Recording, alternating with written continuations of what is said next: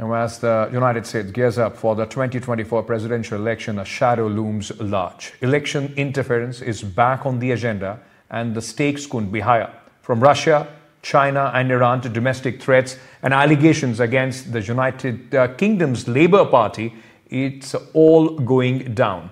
Let's examine the internal, external and surprise threats facing the American democracy. Just days after the election cycle began, U.S. intelligence and media reports indicate that Russian operatives are already on the move. Recent investigations uncovered coordinated disinformation campaigns targeting social media platforms, echoing Moscow's 2016 and 2020 tactics. These posts seek to exploit societal divisions, race, politics, and public health, creating a landscape of mistrust.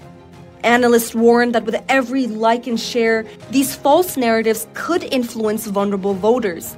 The latest example of the same was seen as recent as last Friday. Russia allegedly manufactured and spread a fake video that depicts someone destroying ballots marked to former President Donald Trump in Pennsylvania.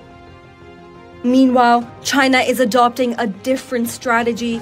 It is reverting back to one of the oldest tricks in the books, hacking.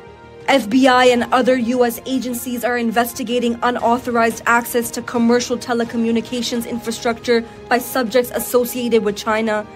Republican presidential candidate Trump and his running mate J.D. Vance are reportedly among a number of people inside and outside of government whose phone numbers were targeted by Chinese hackers. Following this revelation, it was reported that phones used by people affiliated with the Harris campaign were also targeted.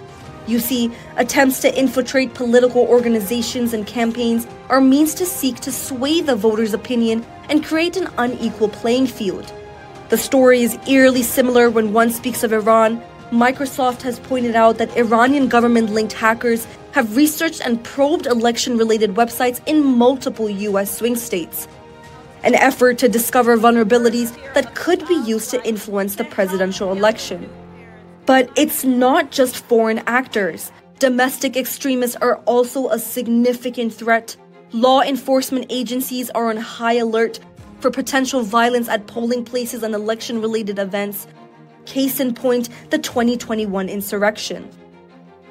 January 6, 2021's heavily armed mob attack was an attack not just on the U.S. Capitol building, but also on democracy and the rule of law.